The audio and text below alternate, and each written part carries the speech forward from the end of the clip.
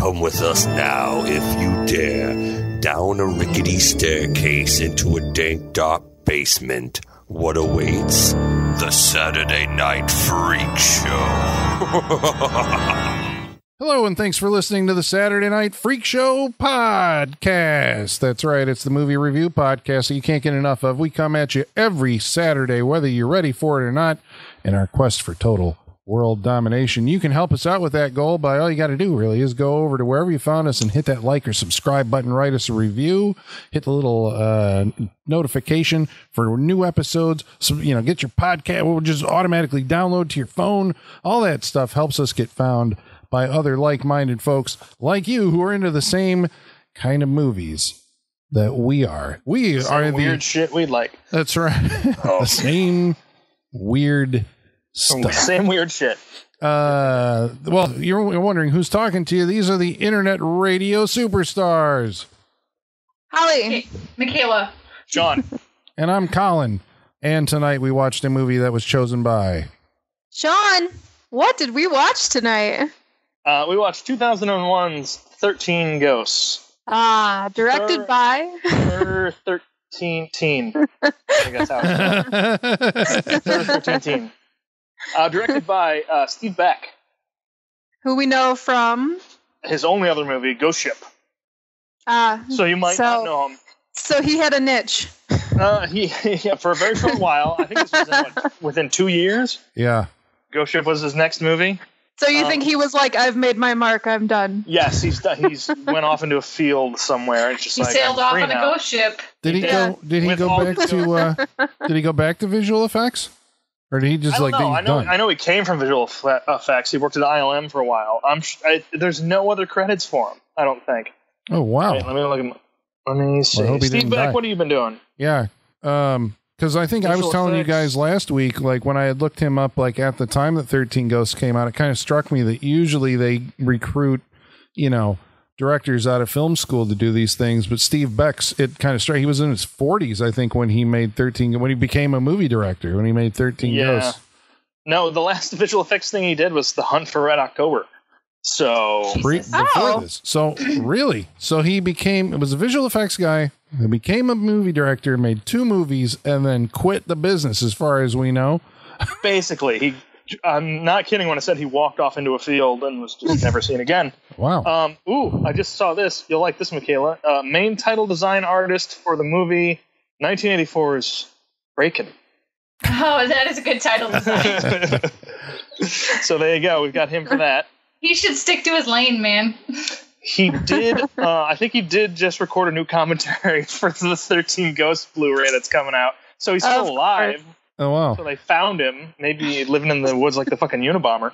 Oh, so we're going to find out whatever happened to Steve Beck, master craftsman, director of 13 Ghosts and Ghost Ship.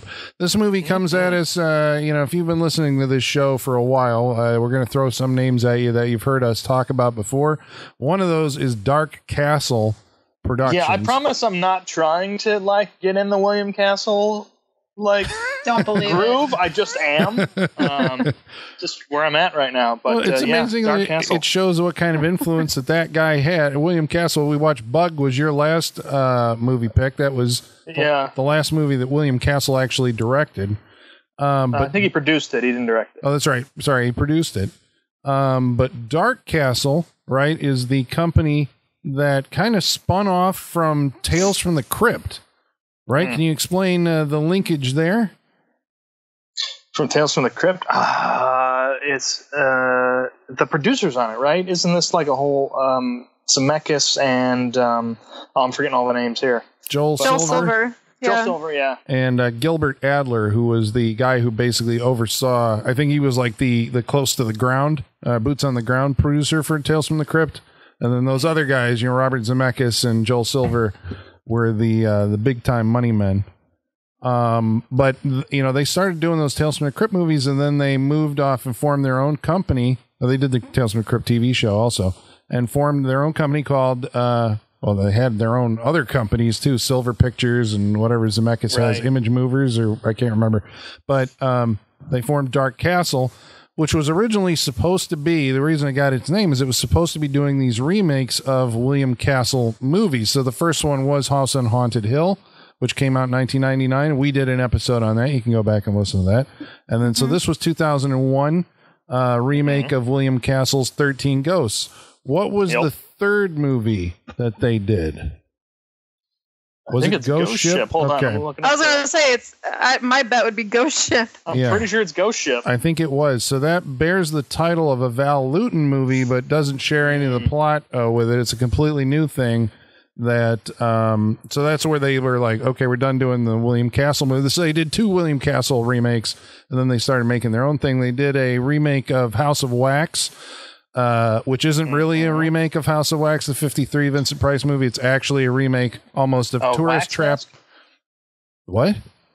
Well, never mind. It's a remake of something else, like you were saying. Yeah, Tourist Trap, I think, is what it bears the most. Wax Mask is an Italian movie that's a remake of House of Wax. And it turns out House of Wax is a remake of The Mystery of the Wax Museum with Fay Wray from way back in the day.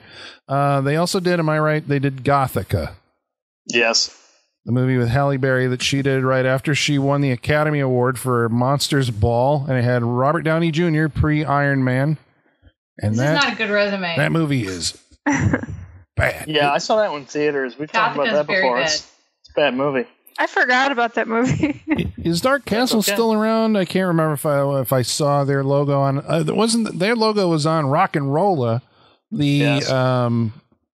I was going to say Guy Ritchie movie. It is a Guy Ritchie movie, isn't it? It is a Guy Ritchie movie. Yeah. I love that movie. It's one of my favorites of his. Yeah. Yeah, I think it's still out there. I don't think they produced anything recently. Doesn't look like it. 2014, I think, is the last one they produced. What'd they do? Was The Loft. They also did The Losers, Bullet to the Head, The Reaping, with Hilary Swank. Oh, that's right. Oof, that's a lot of bad movies. Oh. Hills Run Red, Return to House on Haunted Hill. Oh, wow. So the more you talk, the worse it gets. Yeah. Splice. The more I'm inspired for my future picks. Orphan. They did Orphan. Oh, okay. All right. That's a little that they redeemed themselves a little bit. You got a little better. Yeah, I mean, I guess the goal of the company was to kind of make these mid-budget, which is basically big-budget horror movies. Mid-budget to regular Hollywood, but like to horror movies, that was quite a chunk of change. You know what the budget was on 13 Ghosts? Looking it up right now. And a lot of times, at least starting with, and I guess this is the thing that anyone who's seen this movie is going to talk about, starting with House on Haunted Hill, it seemed like there's a focus on the architecture. I was going to say there was a lot of this movie that felt a lot of like House on Haunted Hill.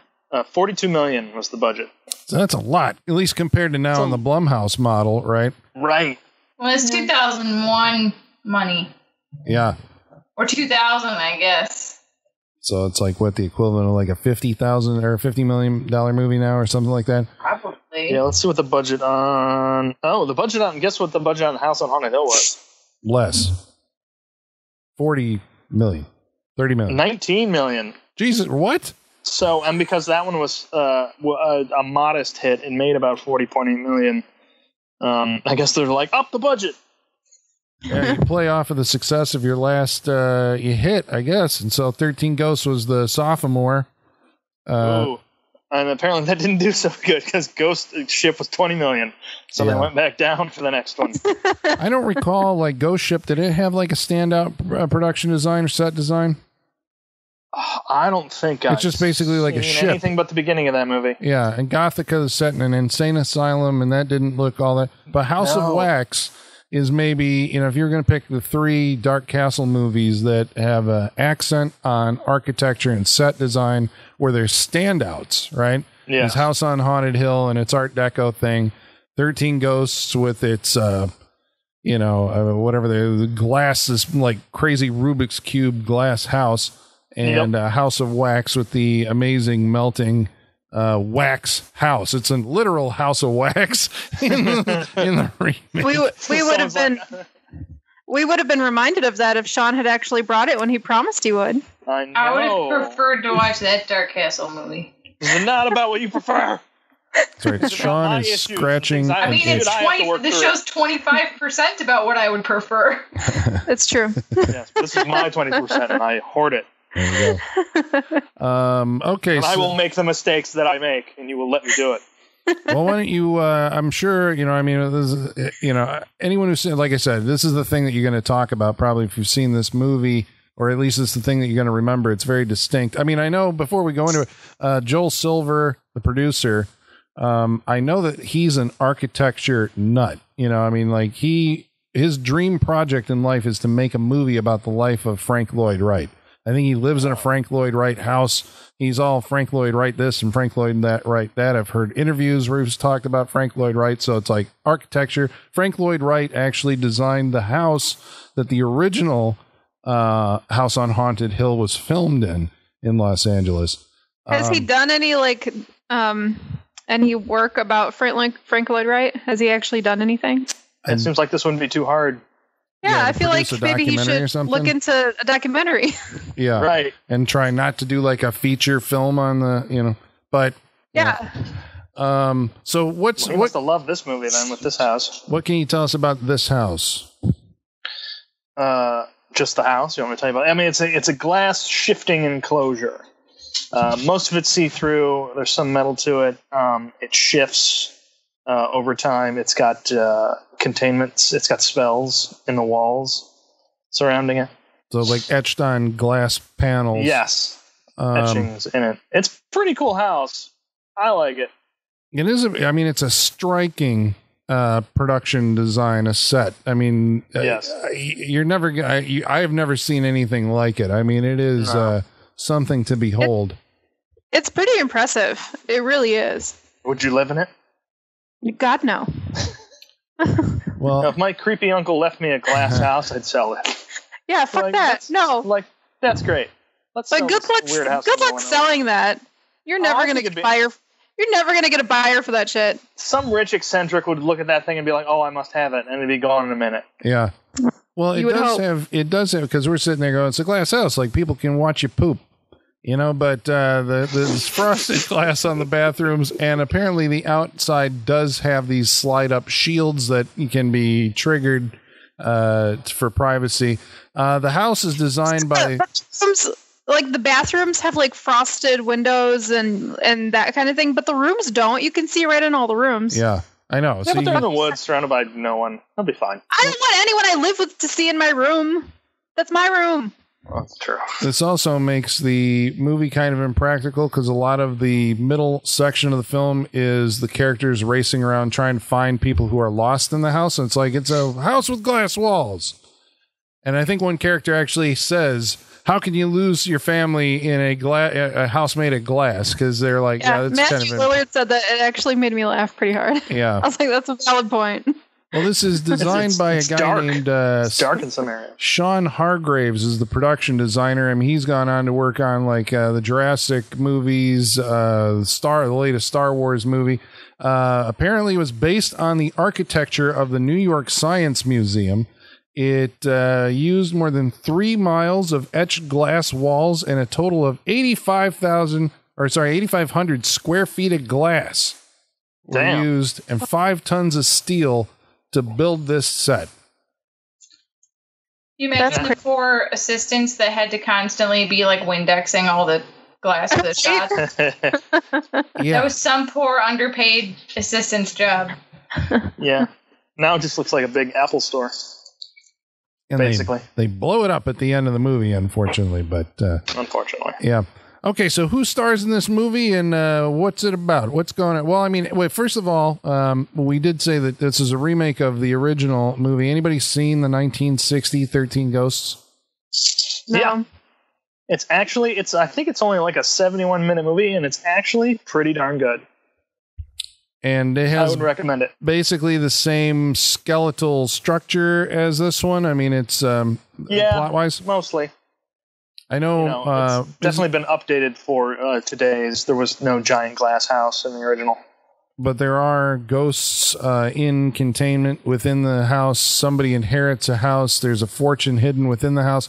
The original has a built-in nanny that comes with the house, and that's played by the witch from The Wizard of Oz. Margaret Hamilton is in it. But the thing that William Castle, we've talked about this on the previous episodes we've done about him, employed gimmicks whenever he made these movies and marketed them. And 13 Ghosts, you know what the gimmick was for 13 Ghosts, Sean? Wasn't it Illusiono? It was. And what does that do and how does it work? Illusiono. During the screenings of the movie, certain times the audience would be directed to put on special glasses. When characters in the movie did it as well, but this would allow you to see the ghosts on the movie. I don't know the specifics of it, something to that effect. Yeah, they recreated it on a DVD that was I don't know if this is out on Blu-ray, but there was a DVD where they had a version where you could watch it, and it came with collectible, glasses. But basically, they're the red and the blue lenses, kind of like a 3D glasses, but they're like it's like the blue bar goes all the way across the top, so you can it covers both eyes, and the red bar is below it. And the idea being that you could they'd color the screen blue, but if you put the blue filter up to your eyes, it would filter out the blue, and you could see the red ghost that was in there, or vice versa. If you put the red filter up, the ghost would disappear. So you could, if you're too scared, you could put the thing on and not see the ghosts, or if you wanted to see the ghosts, you could look through the other viewer. Gimmick. Yeah. So this reminds me of do you guys remember that stretch in the 90s where TGIF did the 3D episodes? Yeah. They would have the icon come up when you were supposed to put your glasses on, and it was always just like Tim Allen swinging a 2x4. Oh, I remember those episodes. The 3D glasses just came in the newspaper with the Go section. Yeah. Mm-hmm. Yeah. They do that every that being appointment television. Yeah, they used to do that every 10 years or so. Because I remember, or maybe it was that same night. There was an episode of Medium that was in 3D that came in the glasses, and was it the same night? I remember. I distinctly remember Home Improvement, and I think maybe Boy Meets World. Yeah, it was a TGIF thing. Yeah.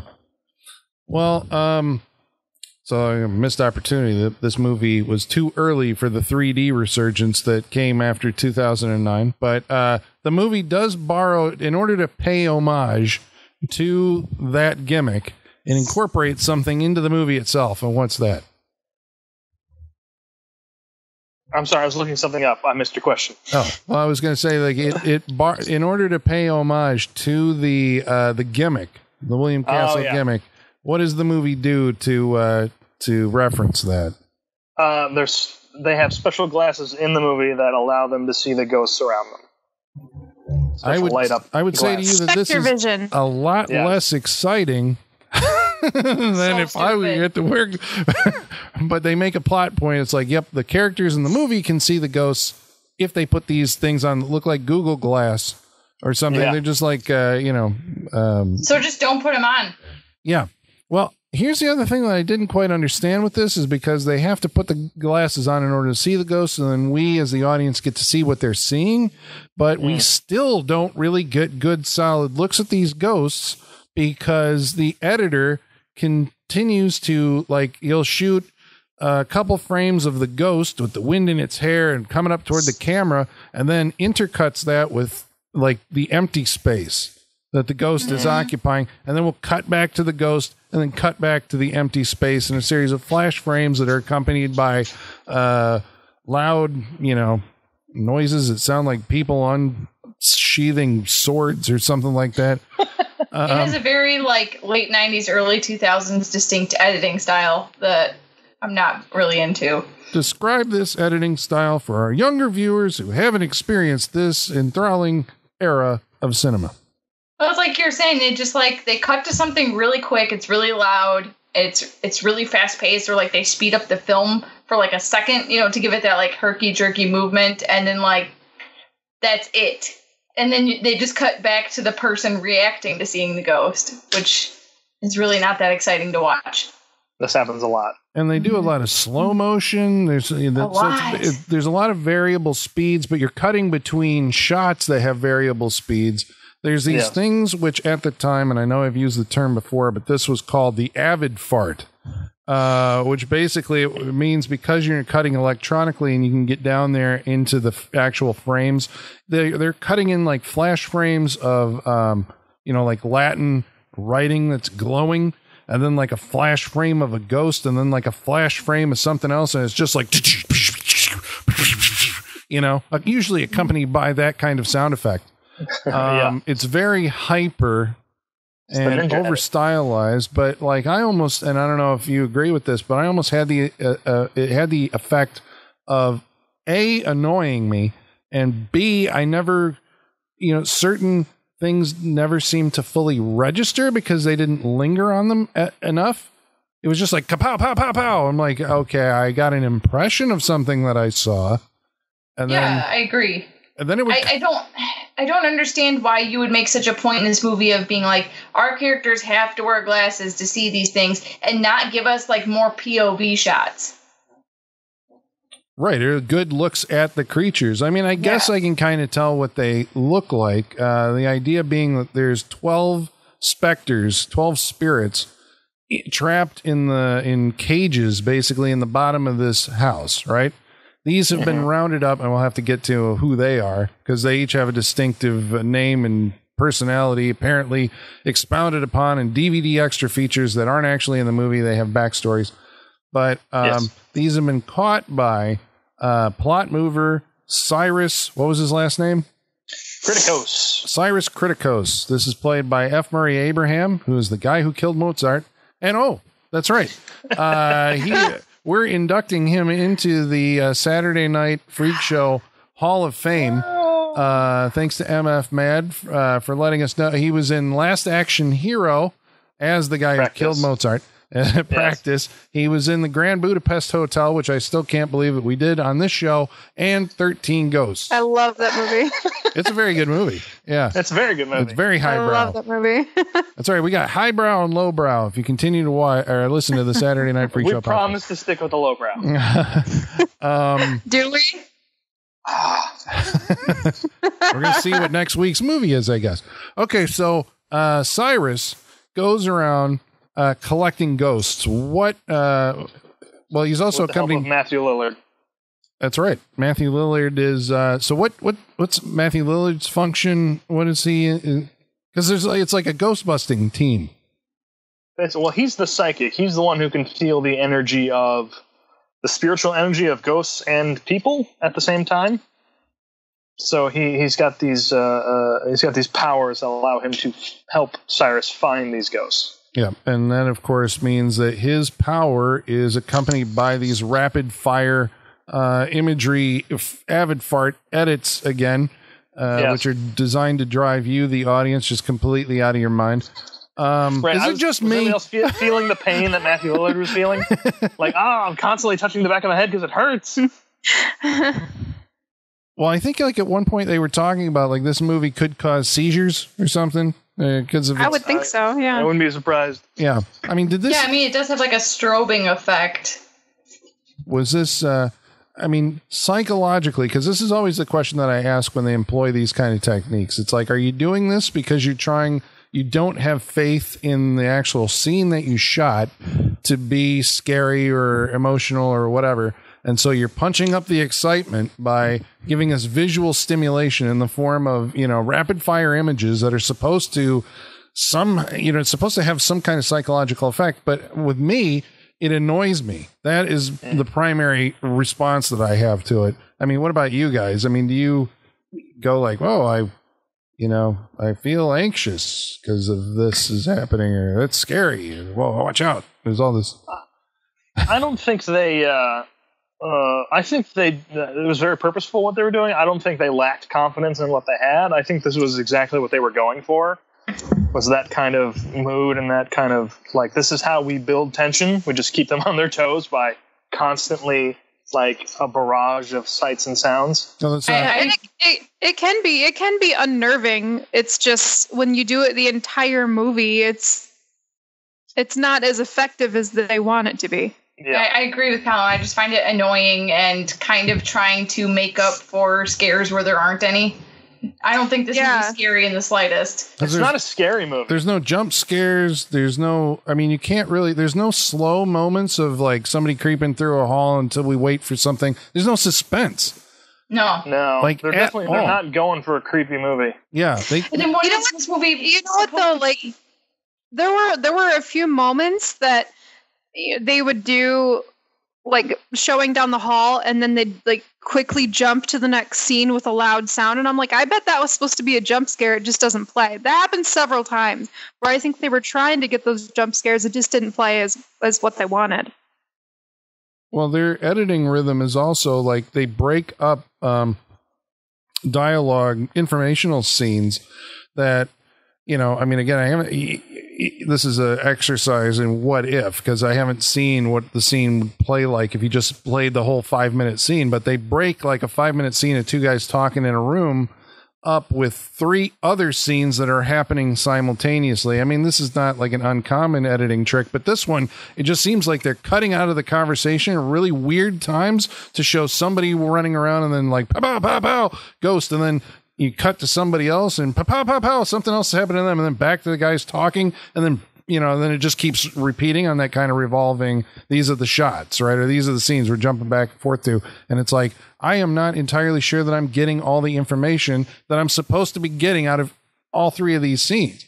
You know, if you would have just presented it, it'd be like, okay, I follow that. Okay, I follow this. Okay, I follow that. I don't know. Again, could be, maybe this is a personal thing. I don't know. But that is the impression that I had while watching it. So Cyrus is collecting these ghosts. There's a big dramatic scene at the very beginning of the movie that takes place in a junkyard where they catch the Juggernaut. So these ghosts can actually impact the physical world, even though you can't see them. And it's kind of like they're all poltergeists for some reason.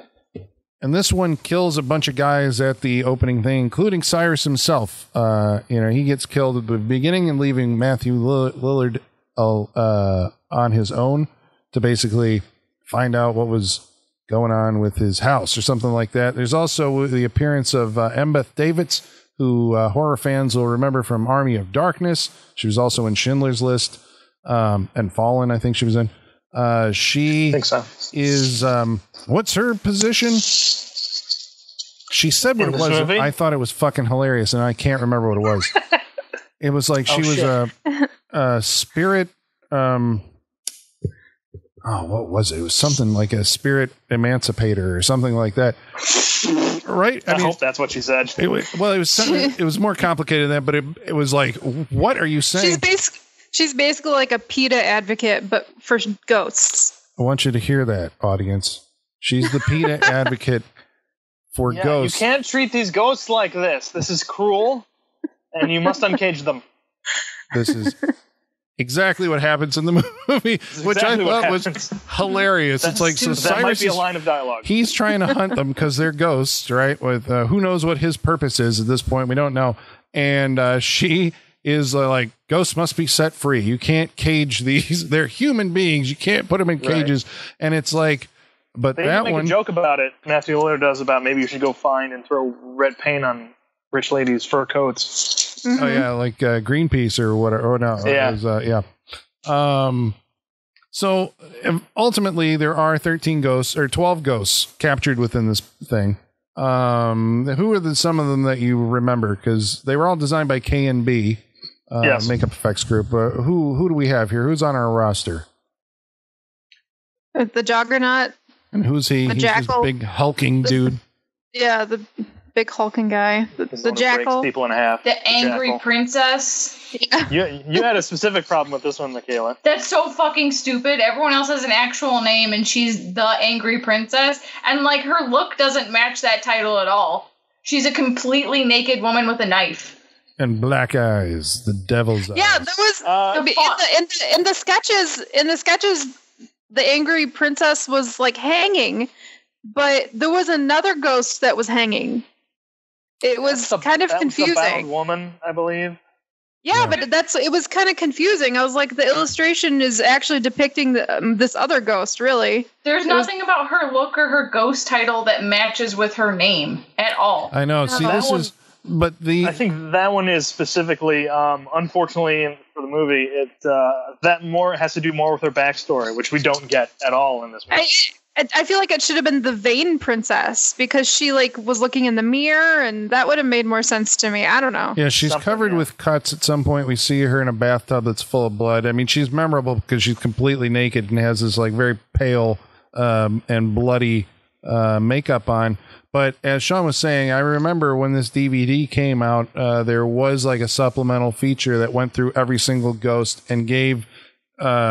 I don't know about extensive backstories, but they all had stories that was at least like a 1.5-minute feature on each ghost. Yeah, like the torso, which is a crawling torso. You know, I want to see more of that one. He was like a gangster that was cut up when he didn't pay somebody off, and they cut him apart and fed him to the fishes, and that's his story.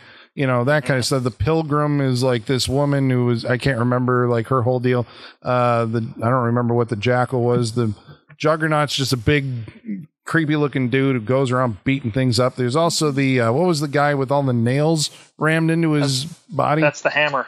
The Hammer. He's got a hammer for a fist. He's got like sort of a Candyman backstory, kind of. Yeah. Well, I assume he was working on the railroad.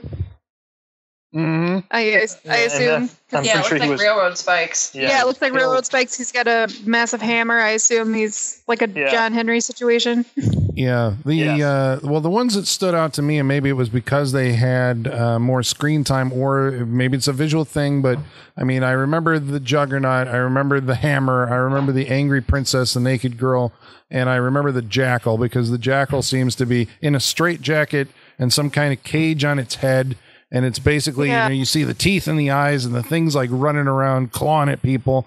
There's also like a giant baby looking dude, a grown adult man baby, and his the great little child dwarf. And the dire mother. Yep. And there's a kid and he's got like a Native American thing on with the firstborn with a arrow sticking out of his forehead. He died somehow like that. I think he was playing Cowboys and Indians with someone and he got shot in the head. Yeah, that's what it seemed like. Yeah, it's a tragedy what happened to this kid. The giant baby dude kind of reminded me of the giant baby dudes in Nothing But Trouble. Oh God! Well, it's a trope that goes back. Don't Beetlejuice it. Yeah. Talk about a scarier movie, though. Goes back to like Pink Flamingos, or probably something even beyond that. Who knows? Let's just watch Two Girls, One Cup for the show. There you go. Oh God, I will quit. It's not 2007 anymore, Sean. You're right. That was a big year for me and Two Girls, One Cup. Well, that's ancient in internet time. Kids nowadays don't even know what that is. And just because it's on the internet, we want to remind people it doesn't mean you have to watch it. If you don't know what we're talking about, don't look it up. So all of these ghosts are imprisoned in this house, and they're kept in there by glass force fields that have spells etched on them. Okay. Enter our main protagonist. Let's set this up. Who are we talking about, and how do they end up in this house? Monk. What's his name? Tony Shaloub is the father to two children. One of them is Shannon Elizabeth. And recently they've come in. Let me stop you right there.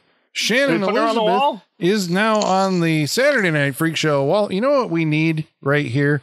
We need some kind of musical stinger or something. Listeners, if you want to send us something that we can use for the Saturday Night Freak Show Wall of Fame, as we induct these people and put their photographs up on our wall, joining the league of celebrities that are up there. You got to be on a 3 movies that we've covered. Shannon Elizabeth was in Jack Frost, which we covered, where she screwed a snowman. You got to see it. I think it screwed her. Oh, for a second I thought you meant Michael Keaton, Jack Frost, and I was like, she was in that? And she fucked him? Oh, no. This must be a family film. I mean, that's a body horror movie of a different type. Yeah. Well, I was going to say no, the good one, but then I stopped myself. What am I saying? Good job. Well, also, Jack Frost, 13 Ghosts, and Cursed. Oh, that's right. Oh, yeah. Right. Yeah. Okay. Sorry, Sean. Go ahead. I forget. I mean, we got to fucking snowman, and I completely forgot what I was talking about. You're introducing our main characters. Oh, yes. They've recently come into some bad fortunes. His wife has died. Their mother has died in a fire in their house.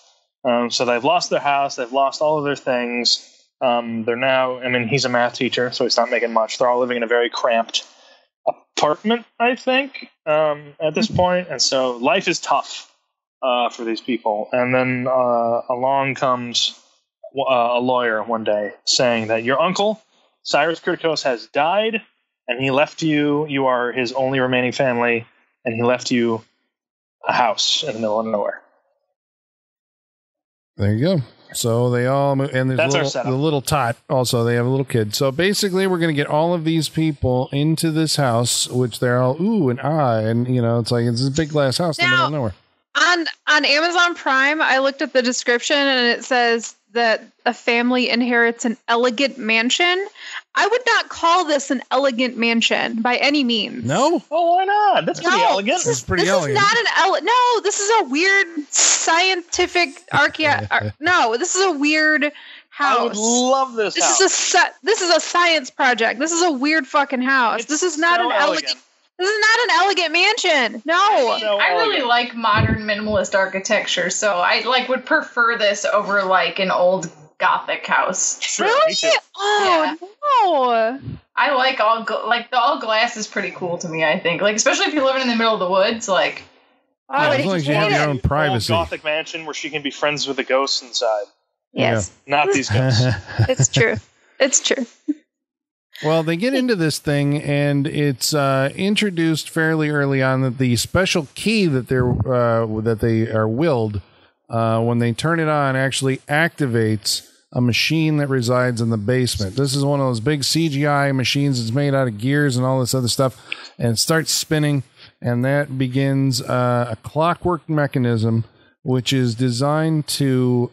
This is as we find out as the movie progresses. The clockwork mechanism is designed to open all of the doors containing all the ghosts and let them free in the house.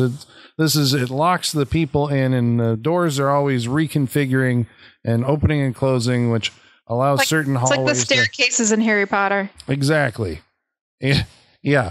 And Colin says, without having seen any of those movies, I own them all.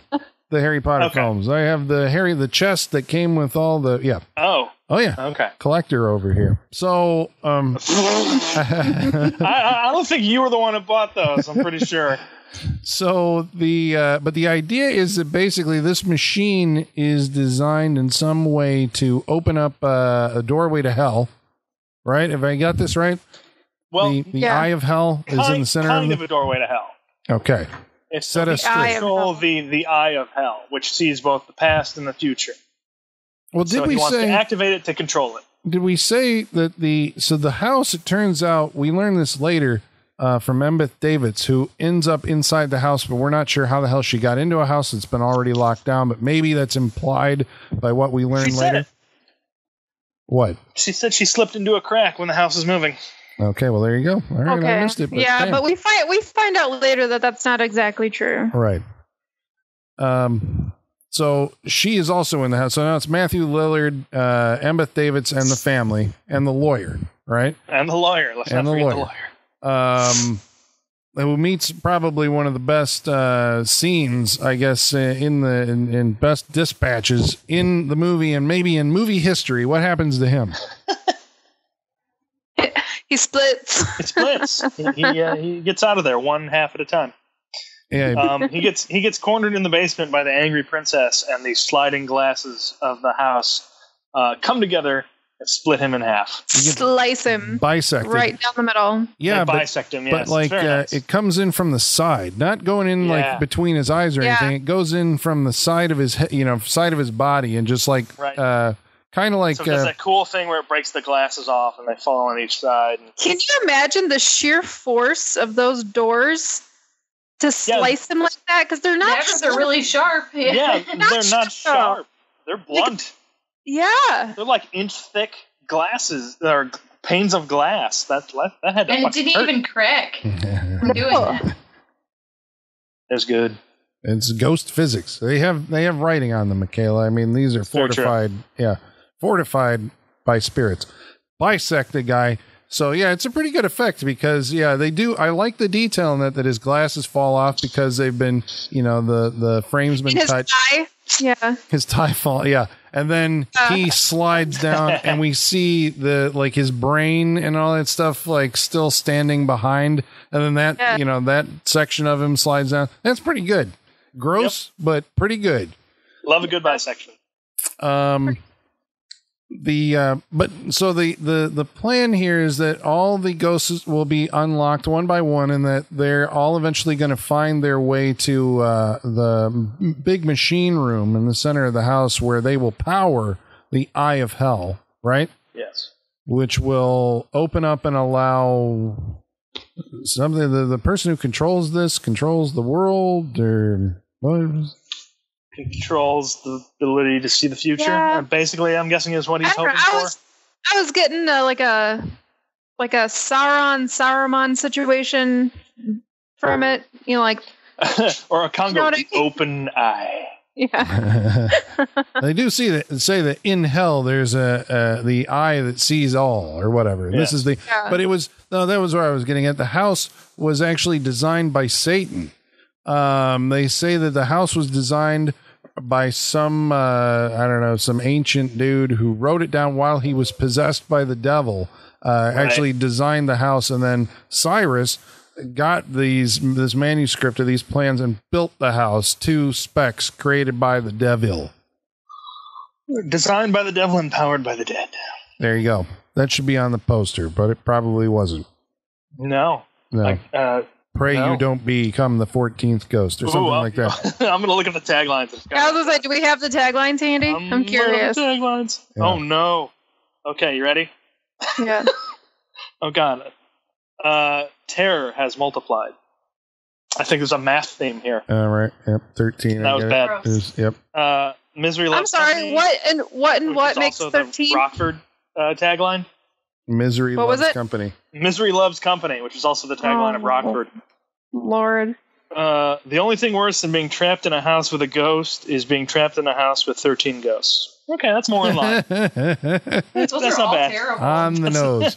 Wow. Who was with them at the marketing department at Warner Brothers in 2001? Oh, God. I mean, they let the interns take over that day. Yeah. All right, guys. There's 13 ghosts. Go. What's more terrifying than a ghost? 13 of them. There are ghosts around us all the time. Most of them don't want to hurt us, but there are exceptions. Wow.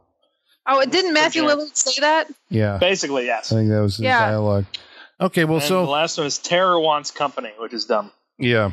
Well, they were really reaching to try and find something that they could stick on the poster there. Yes. This movie came out at Halloween, I believe, 2001. So this is like a month after the whole September 11th thing. So that maybe that had some effect on the... so did they blame that on the box office like they did with everything that came out that year? Yeah, it was very tense. Yeah, that's the reason Glitter failed too, guys. Yeah. Okay. Oh yeah, I forgot about Glitter. Yeah, not just because it was a bad movie. Bad timing. 9/11 ruined it. Well, okay, so it's fairly within, like, I would say maybe this is the first act, right? The first act establishes the setting and gets our characters in there, and then pretty much immediately Matthew Lillard starts sounding the alarm. He snuck in as a repairman or something, but then he actually levels with everybody. It's like, you got ghosts in the basement, you got to get out. The house starts sealing everybody in and begins its mechanism, and family members get lost within the house because they wandered off, and then the doors have all sealed and all this other stuff. And so now it becomes, for the next hour, they got to find the missing family members who are off wandering around the house, and now there are ghosts chasing them down in various spooky scenarios. Really does feel like for the next hour they're just wandering around this house. Yeah, like, I can't find where so and so is. Then we lose somebody else, and then somebody was just here with us, and we can't find them. Even though, again, you're in a glass house, it shouldn't be that very difficult to be able to see through where you are. Here's a thing that I had a problem with this movie. I'm saying I like the design of the house, right? When we actually do get some of these shots of some of these rooms, it's very cool. You know, this glass and metal framed house with pulleys and stuff all over the place. You can see the inner workings of it. No plumbing. Right, though, the gears and everything. Weird. But frequently, and I don't know if this is the fault of the director or the cinematographer or what, but I could never establish any kind of geography. I never knew where we were. All the hallways look exactly the same.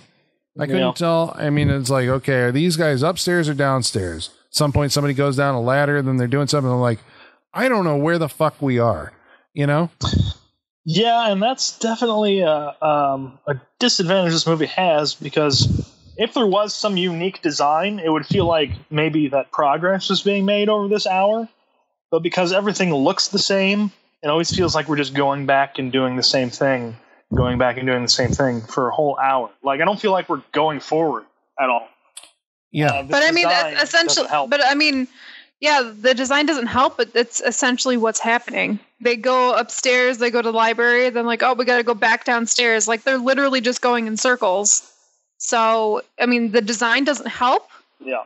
But that is what they're doing. They're not making progress. They're just going in circles. They're like, you're supposed to be disoriented. When Tony Shaloub tries to go in the basement and Matthew Lillard stops him, I was like, no, can you please? Because then I can like actually get my bearings and figure out where the fuck we're at for once in this movie. And then just go back up the stairs. And I was like, oh, damn it.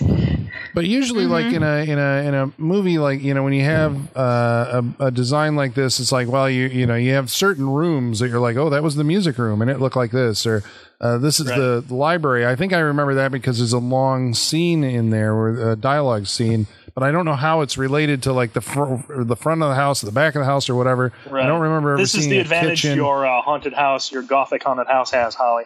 Yeah. It's like some things are kind of, we know where we see a bedroom once, we see the bathroom once, we see a library once, and I think those are the only rooms that I can remember aside from the big, maybe the foyer, because I think the foyer has a big, like samurai statue in it. Yeah. But I think we only go through there once, and then there's the big room with the spinning discs on the floor that eventually become part of the machine. But yeah. See, that's why I like the like big Gothic mansion houses, because they have personality. It feels like a living entity, whereas this house, it feels like a machine, which I know it's supposed to, but I think that's why I don't like it. I like the old house because it almost feels like a living, breathing thing, just because, you know, each room has a distinction, it has personality, whereas this is just like one big box, one big machine, and it doesn't move anything for me. Even though it's constantly moving, it just seems stationary to me. It's weird. Yeah. That's a good point. And I think a lot of it is because like we're always in a hallway, and all the hallways look the same because it's in the basement. Yes. Somehow this basement is a bunch of interconnected hallways. There's no room in the basement. It's just, well, I suppose they have the containment cubes, but you can see through them. I'm like, I don't know where, you know, again, that's a problem.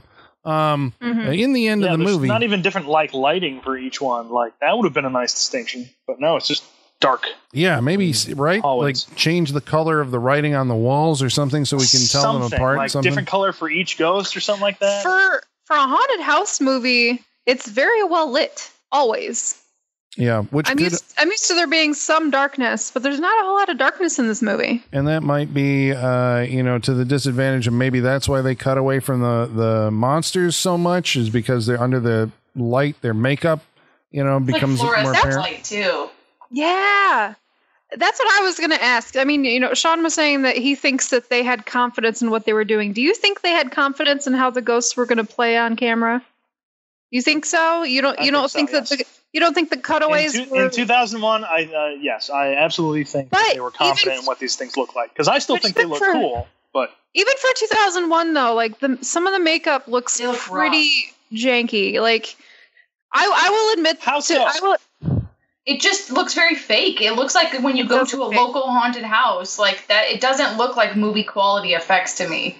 Yeah, and I've seen. Well, I'm wondering what you want. I was wondering earlier what you want ghosts to look like. You say it looks more fake. realistic. It's a ghost. I'll give you an example. I'll give you an example. Rubber appliances on someone's head. It just looks fake. It doesn't look tangible or real at all. I will give you an example.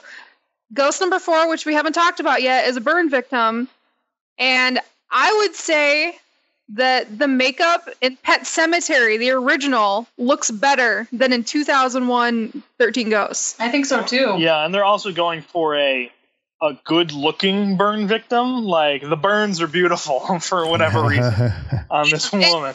It's weird. It does not look good. And I'm like, I've seen this done better like 20 years before this. They're definitely realism is definitely not what they're going for. I don't think. I don't know. No. The hammer guy, it looks like a bunch of rubber pieces sticking out of his head. It doesn't look like real metal or anything at all. It looks pretty. Yeah, that one, it definitely looks like they could do that in a local fun house, like for real. I will say that the jackal still works for me. I thought it was creepy when I saw this when it came out, and I still think it's creepy. I think that one is because most of his like face is covered. You know, I think that he's wearing like the kind of big like contraption on his head really kind of helps that. Yeah. I mean, that's part of why it's so creepy is the on her head, like, and the fact that she's like animalistic, you know. So that one does still play for me. I will give you that. Well, all of these characters, I mean, basically they seem like I don't know if you guys remember the like McFarlane toys, the Twisted Souls that he did with Clive Barker, or the Dark Wizard of Oz or whatever.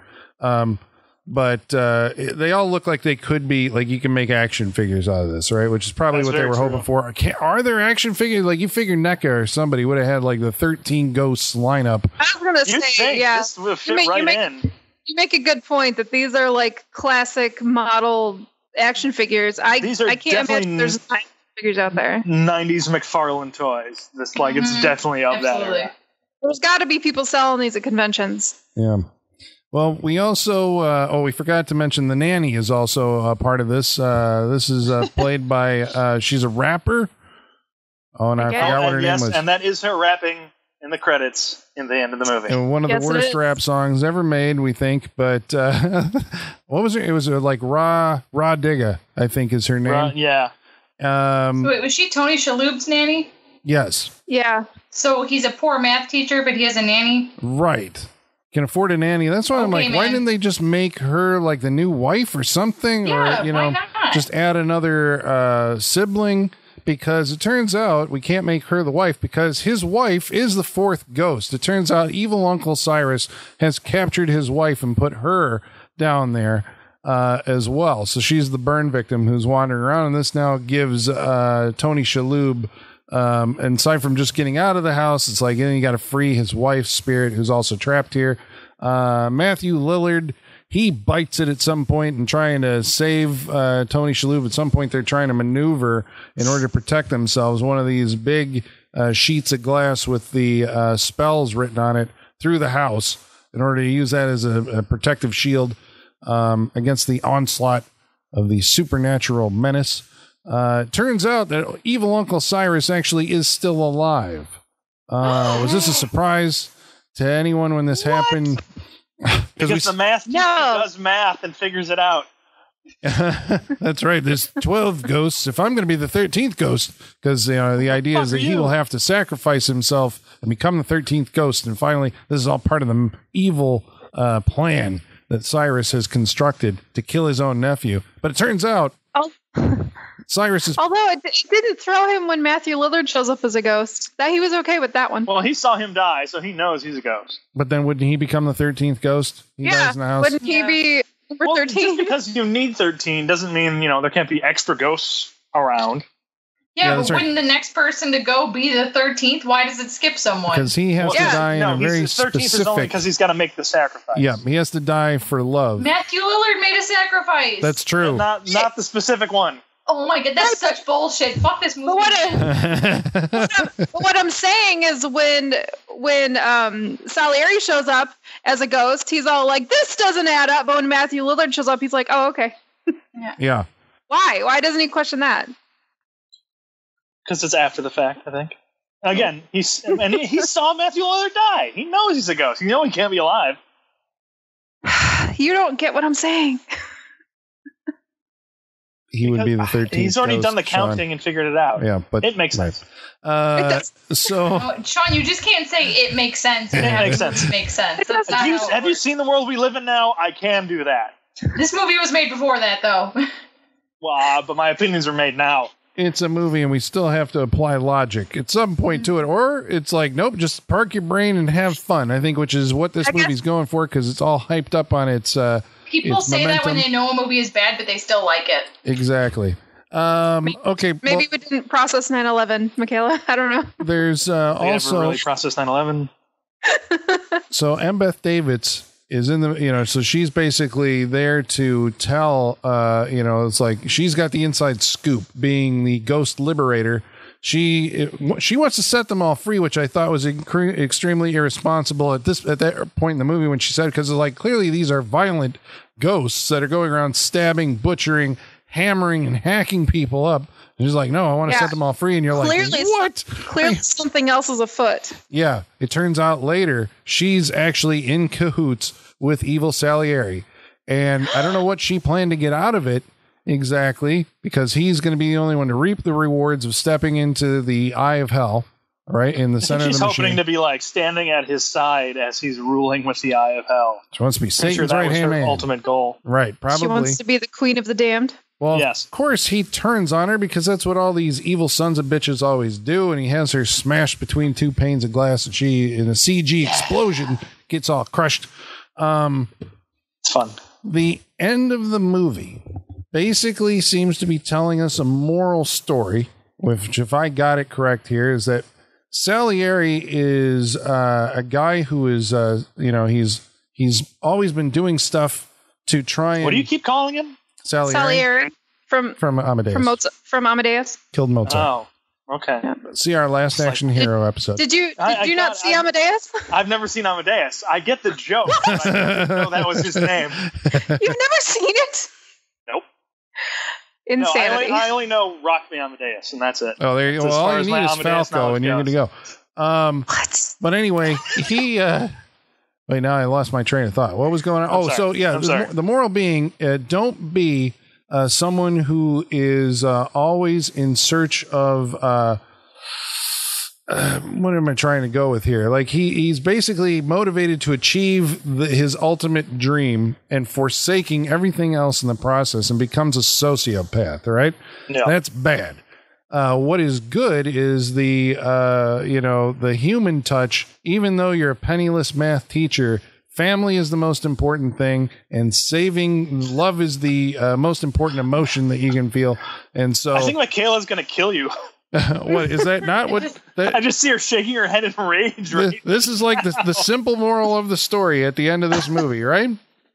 I feel like you're doing a lot of legwork for this movie, Colin, that I'm not sure it deserves. But. Well, I'm saying that's there because it really isn't about anything else. It's kind of using these moral, types in order to define its villain and its protagonist, right?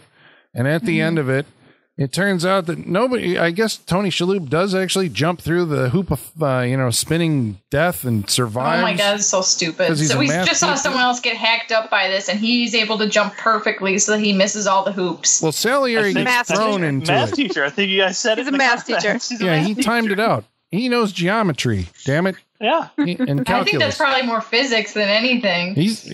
Math. This is why you got to study your math, kids. I mean, that's where secret language of the universe. Yeah, all us high schoolers were like, "I'll never use this in life." You don't know. That's you right. Come across a glass house in the middle of the woods with a devil machine in it, and you may need it. That's right. Heed the advice of Christopher Walken as the angel Gabriel in the prophecy when he said, "Stick to your math, kids. It's the language of the universe." I think this was one of the writers of this was a math teacher. Yeah, he's like, math teachers can be heroes. We can be cool. You know who was an uncredited writer on this movie? James Gunn. You are correct. So we can blame it all on him. That's right. So James Gunn wrote some of the witty dialogue, I assume, He's that we experienced. Some bad movies. And, well, maybe this was coming out of trauma days or whatever. I mean, he wrote that Scooby-Doo movie, too. That's also true. Which also He's starred written Matthew some Lillard. bad stuff, especially early on. Yeah. Everyone's got to start somewhere, right? Mm-hmm. Well, all of the ghosts end up attacking F. Murray Abraham. That's why he gets thrown into the machine and gets vivisected, right?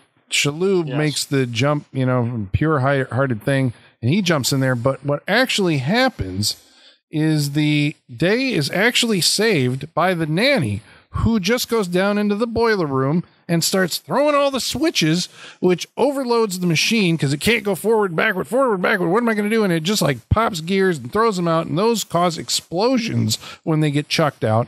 And then the whole house explodes, but our family is able to escape unscathed from this. How I don't know how they managed to this feat, because that thing was, I mean, I saw it. It's blowing out all the glass windows with fire. The whole house exploded. Huge gears are flying through the house. Huge. Mm-hmm. I assume they were protected by ghost number 4. Oh.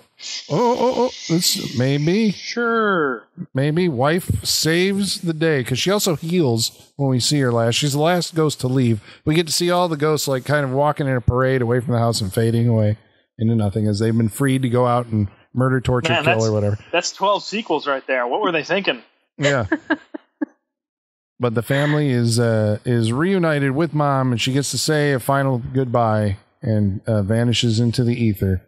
Mm-hmm. And then we get our kicker, which is the nanny saying, like, basically, I'm done with all this shit, and I'm done being a nanny, and cut to black, and we hear the song sung by the nanny. Radiga. It's a really bad song. Really bad good song. Yeah. What was the chorus there, Sean? I'm not singing for you. I'm not rapping for you. It's trying to rap all of tomorrow. Watch a little puppet, Colin. But you're the vocal talent on the Saturday Night Freak Show. We can always count on Sean to bring us home with a song, especially. Oh, is that what I'm known for? Is that my reputation? To bring us home with a song? When has he done this? What, the Ballad of Harry Warden?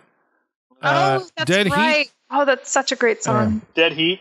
Yeah, Dead Heat. Dead Heat. It doesn't go like that. It turns out when I was rewatching it, it's like we got it all. We got it weird. I don't care. There you go.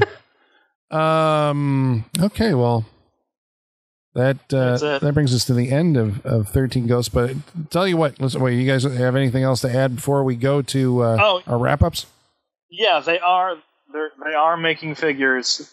People out there are making figures of the 13 Ghosts. Wait, are now, like, currently to be? No, they have. Wait, that's not a good.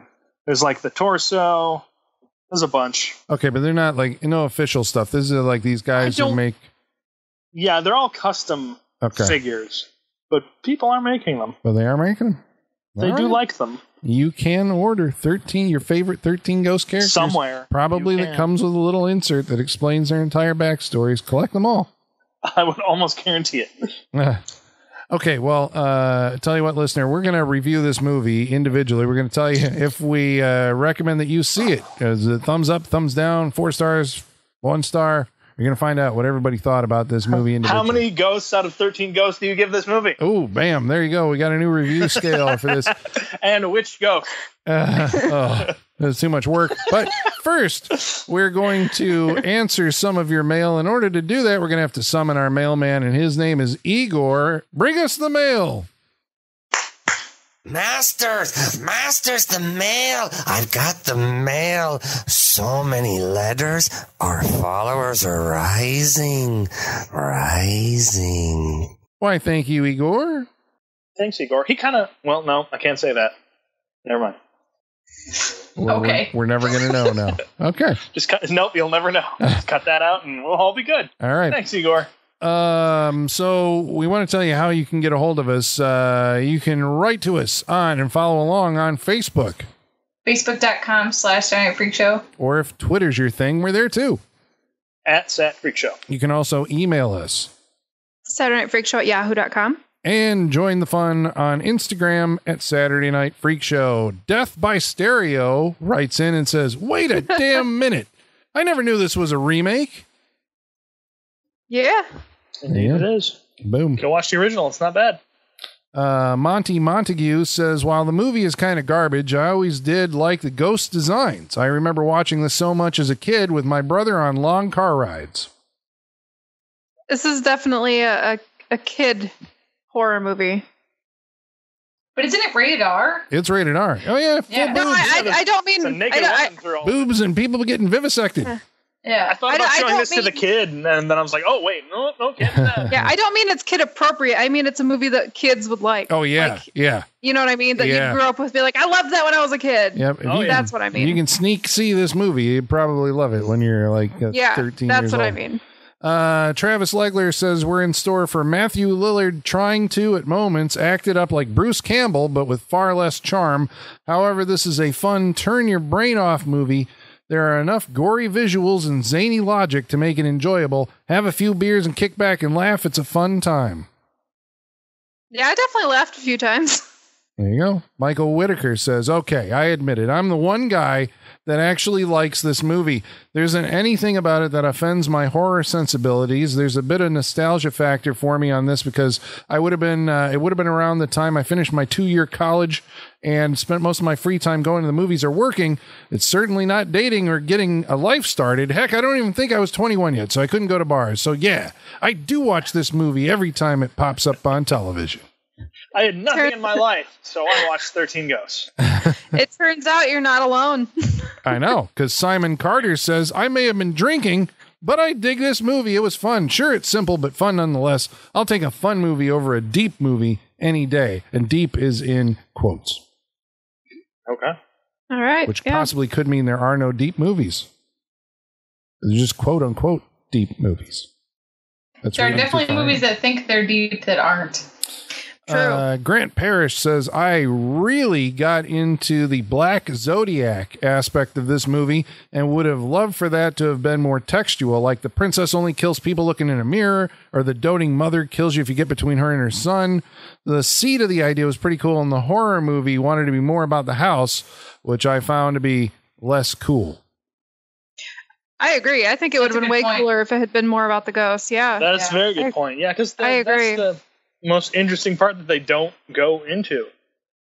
Yeah, the actual ghosts. Right. Yeah. It's all about the house. Of the 13 Ghosts. It is more about the house and the people than the ghosts. Special features and on the website and stuff like that. That's why you got to keep on digging. It's a, augmented reality experience. Brett Zemecki says the movie is a guilty pleasure of mine. I enjoyed Matthew Lillard in it and Tony Shaloub. It is just so incredibly 2001, and you got to love that 2000 stank. I think it's more of a Dark Castle stank than a 2000 stank. Well, Rich Martinez says it's not a bad flick. They were creative with the ghosts, and more importantly, Shannon Elizabeth is in it. Keep up the good work, Freak Show. Y'all kick ass. Do people go see movies for her? Well, I mean, there was used to. When was American Pie? She's riding her American Pie. Yeah, she's on that 70s show at this point too. In 2001. Yep. But I mean, but even then, like, nobody saw American Pie just because of her. Yeah, no one went to go see it. No, they remembered her after. Because of her. There you go. They knew and they're like, "Who is this? Shannon Elizabeth." And then her name was made. Nicholas Capriola writes in and says, "Yes, this movie is good. I don't care what anyone says." And Robin Linneman Silverberg says, "This is a guilty pleasure." Last week, that's more positives than negatives. In those I know comments. that was pretty much the only one we got. Was what it was. It's kind of garbage. Right. Last week we watched a movie called City of the Living Dead. A listener named Outlaw said, "I love you guys are doing this one." Lucio Fulci is one of my favorite directors. His best movie is probably Don't Torture a Duckling, but I favor his 80s stuff. Enigma and Conquest are standouts and super underrated. I love the podcast. Greetings from Alex from the Netherlands. Alex. Oh, cool. From the Netherlands. That's awesome. Netherlands listener. Thank you for writing in. That's pretty good. Thank you. Awesome. I own Don't Torture a Duckling. Conquest, I have to get a copy of. That's his science fiction fantasy epic. Yeah. Oh, it's crazy. Like, I don't know. Yeah. Okay. Karate Warrior 2 said, "God damn, I love me some goofy Italian schlock, but I tapped out at that waking up in the coffin bit.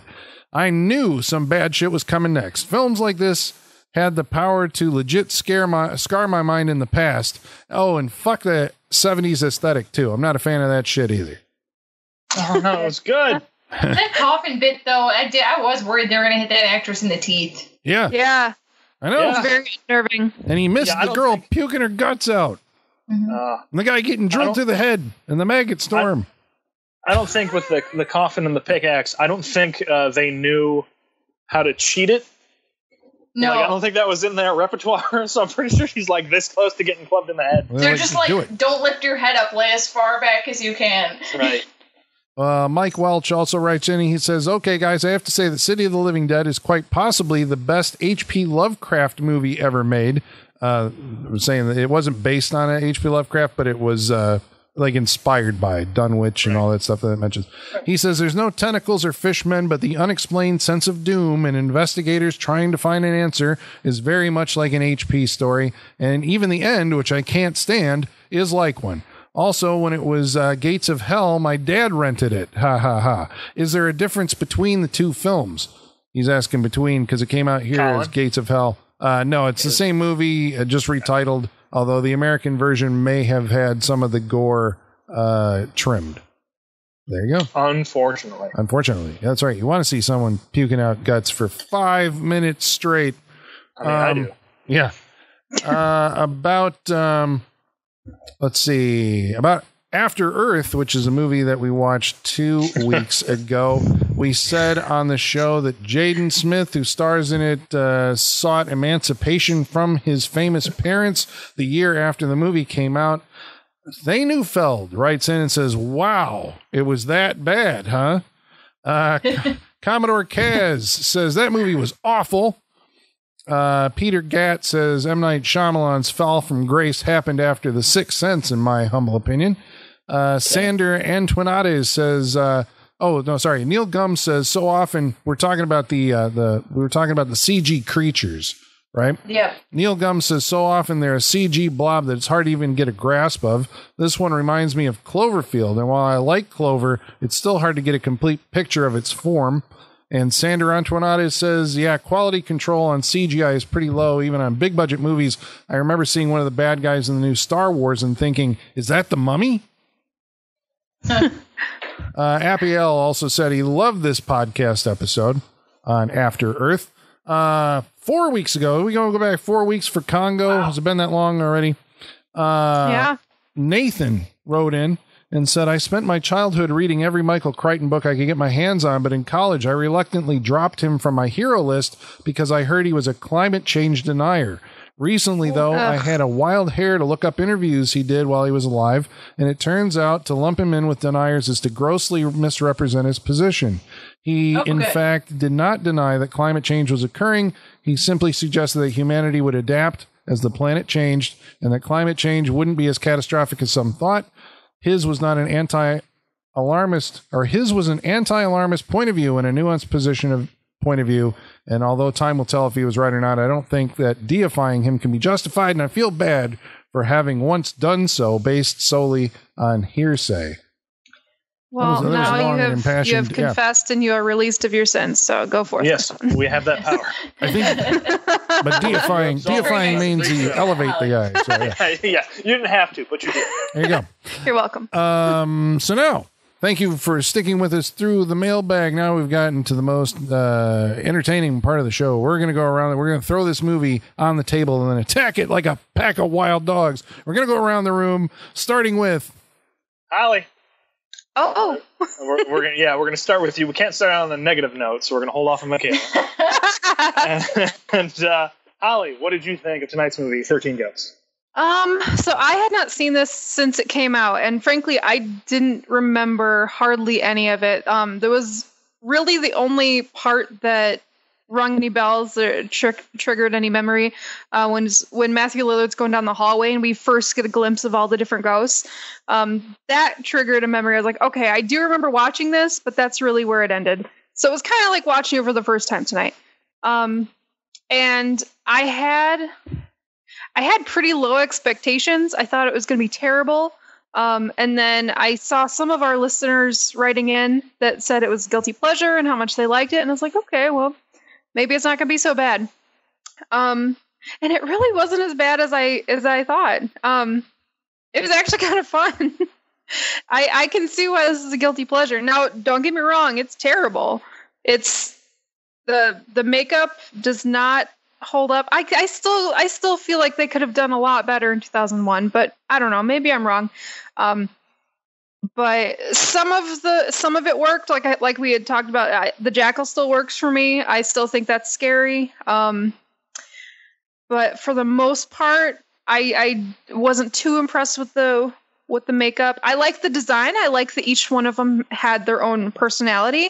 And I agree with our listener that wrote in saying that he would have wanted the movie to be more about that. You know, I think the house design is cool. You know, obviously I've said that I'd rather a haunted house be like a old Gothic house, but I thought the design was very cool. It was really impressive.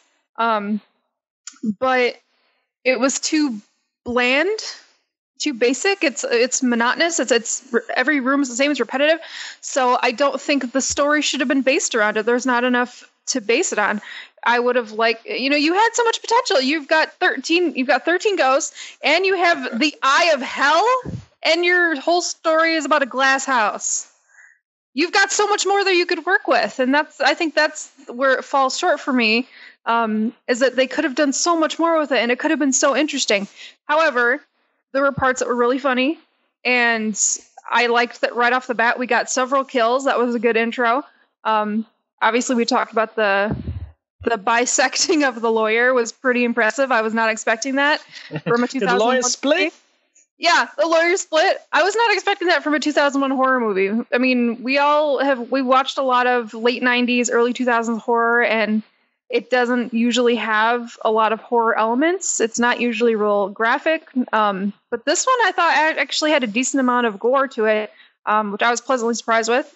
And I don't know, I can definitely see why this is a guilty pleasure for so many people. I think it's a fun movie. It's, like I said, terrible movie. It's stupid, but I kind of liked it. I kind of had fun with it. So I think I'm going to recommend 13 Ghosts. I didn't think I would.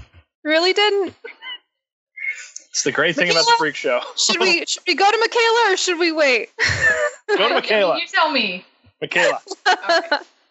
Well, okay, I already know I'm on the downslope with listeners right now between After Earth and now my opinions on this. So I'm fully expecting a barrage of emails about my unpopular opinion next week. But then you have to show them what the Rick and Morty thing you showed us. Yeah, the meme that said, "Your boos mean nothing to me. I've seen what makes you cheer." Exactly true. I saw this movie for the first time 10 years ago. I hated it then.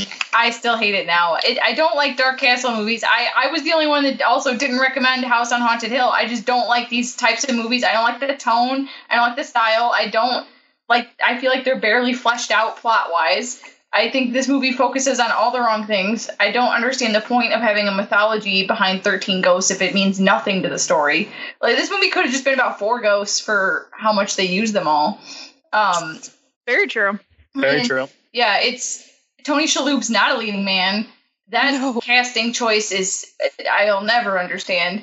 And it just haunted house movies. The more and more I watch them, the more I'm like, maybe these just aren't my thing. I'm just not into them. This movie's not scary at all. The whole thing about, like, you can see the ghost if you wear the glasses. It's like, well, why even wear the glasses then? Just don't wear them. It seems like all the problems in this movie are so easily avoided.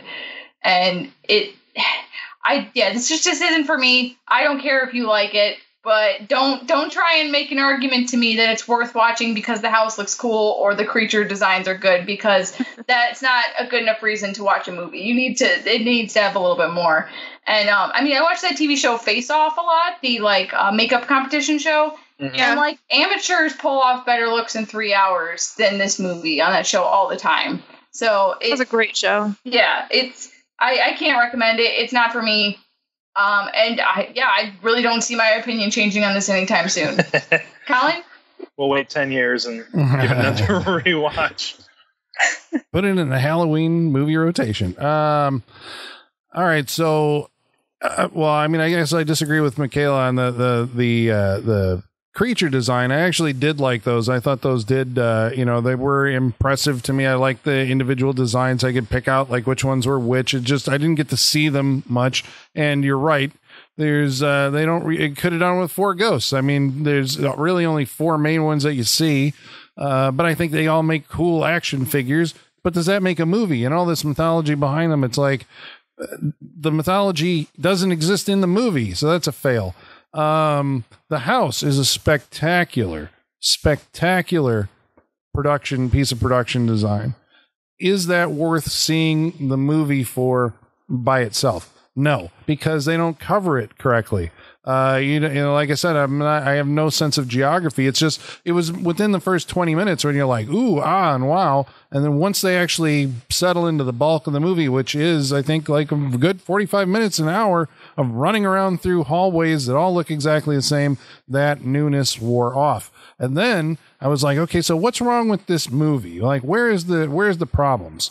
And I think, you know, you're saying Tony Shaloub is a perfectly capable actor. He's actually better than that. He's an award winner for a lot of the stuff that he's done. I can see why, because in this movie, he is hysterical for a lot of it, and pushed to the edge of emotions, but he doesn't occupy scenes where they're always cutting away from it, or they're showing, you know, him breaking down after I think he saw his wife for the first time, and then they cut away from it. It's like none of it ever makes an impact. That's not his fault, but it's just the director and the editor, and that's John Carpenter's editor too. That's Edward Wachowski or whatever, who I can't remember his actual name, but he's worked with John Carpenter for years. The editing rhythm in this movie is just like annoying and in your face with the strobe effects, and it minimizes the effect of the story itself. But I do think Shaloub is unfortunately miscast, or, you know, because he's not a leading man. I don't think he doesn't have the charisma, I think, to pull off this particular role. I think then it was like, well, is it the screenplay? You know, is that the problem? Is you know, and I think I don't know if I can fault the screenplay. I mean, it's bad. Okay, so let's say, yeah, I do fault the screenplay for being bad, but the biggest problem that I have with it is the screenplay is not written to take place in a glass house. This is what I'm thinking. As I'm going back through it, I'm like, the screenplay is written assuming that they're in a regular house, and somewhere somebody got the idea. After the screenplay was written, they're like, you know what would be cool is if we production designed this glass house. Then they tailor the screenplay to it, but it's like the transplant didn't take or something, because it like doesn't make... It doesn't, the glass house is like a separate thing. It doesn't, you know, fit within the story of the movie. And, you know, you're saying, well, yeah, but it's a machine, Colin. What are you talking about? It's like, it totally functions, but it's like they're supposed to be running around aliens like. That's what the movie felt like. It's like an action movie. There's aliens in the basement that are jumping out of the walls and stuff, but it's a glass house. You know, it's like all of this stuff is open and there's really no place to hide. And so they have to manufacture ways. I don't know. It was just annoying. The tempo of the movie, the whole thing was just grating and annoying to me. Yes, I do say that the production design and the monster design are cool. That is not the reason to see a movie. I gave House on Haunted Hill, I think, was like, of the Dark Castle movies, that was the passing grade one. Like, I enjoyed it, even though it had some serious flaws, especially toward the end of that movie, but I'd still recommend that. All the other ones fall below that into the don't recommend territory. So, yeah, I'm going to say you don't need to see 13 Ghosts. It's kind of a train wreck of a movie. Sean, what do you think of 13 Ghosts? All right. I brought it here tonight because I haven't seen this movie in a while. This was one of those movies when it came out that me and my brothers watched all the time. I can still, and I still remember most of it watching it through tonight. There's still some parts that I can still quote from it. I enjoyed it back then. Now, I do see, you all made a lot of good points, and I do see the very major flaws with this movie. Colin, I think you're right. It does feel like the glass house is an afterthought. They really should be running around a dark house with ghosts. You are also right that the ghost design and cool house are not reasons to watch a movie, even though I do appreciate those two parts of this movie a lot. I do like the designs of the ghosts. I still think they're pretty cool. I still think I still enjoy watching them. We are missing a lot of opportunity, like we said, with using the ghosts. I mean, the movie's called 13 Ghosts, not Big Glass House with ghosts in it. So why they didn't use more of the ghosts, kind of use their backstories more in the story of it. I mean, they fucked up. They didn't. They had this opportunity and they didn't utilize it in the best way. It is also a very loud movie. Like the editing's loud, the music's loud. They're using that in place of any sort of creepiness or any attempt to make you scared or uneasy. They do that with the editing, which is not a nice thing to do to your audience, I don't think. So I recognize the movie's got problems. But watching it tonight, I still had fun watching it. Again, it's a hard one to pin down for me and maybe just put it all towards being a big fan of this when I was younger, but I still had fun watching tonight. Maybe Monk is not a leading man, but I still like these characters in this movie. I don't think they're, I don't know, I never got mad at them for doing like stupid shit. I don't think they fall into that category. There's characters in horror movies I absolutely hate because they just continue to keep doing stupid shit. And you're wondering, what's the point of these characters? But I do like these characters. I'm kind of glad they got rid of the little kid earlier on in the movie because he was kind of, pointless. But I think there's enough here, at least for me, that I still enjoy watching this movie. I got my fill of it tonight, and it's going to be a little while before I watch it again, but I will watch it again. I still had a good time watching it tonight. So in the end, I'm still going to recommend 13 Ghosts. There's that Blu-ray coming out. Special edition. Find out everything there was to know about the making of 13 Ghosts. If it falls down to $13 someday, I'll get it. Well, there you go. All right, so it's 2 for, 2 against, I think is how it broke down. Mm-hmm. Right? Okay. Next week, we are going to be watching a movie that's chosen by Holly. What are we going to watch next week? Well, Colin's shaking his head already. Oh, Dear Brailers, we have a lot of discussions off mic about movies that we're going to bring and whether we should bring them or not. I'm not saying it's the summer of Swayze, but what is summer without Swayze? We're going to watch Steel Dawn. Oh, right. Thank God. Sorry, it took me a minute. Yeah. Colin, for all you know, this is a thing for us where we all pick a Swayze movie. Yeah. Hey, Ghost is still on the table, man. I know, this is the setup. I thought it was going to be Ghost. I know, that's why I said it. Me too. Okay. Ghost is not off the table. Michaela's right. Yeah. So we're going to watch the post-apocalyptic. I watched the trailer for Steel Dawn after we talked about it. I was like, yeah, we're fucking watching this movie. Oh, is this the Mad Max? Yeah. Mad Max one? Yes. Yeah. Ah, yay. Yeah. All right. Okay. So Patrick Swayze, as a Mad Max type, has to negotiate the wasteland in Steel Dawn. I hope his name is like Barton Steele. What a great name. Max Steel, something like that. Could be. His name's going to be Max Dawn, for all you know. Yeah. Okay. I haven't seen it. None of us have, I think. Mm-mm. All right. This will be a first-timer. Steel Dawn from 1987, I think, next week on the Saturday Night Freak Show. And until then, ladies and germs, the basement is going dark.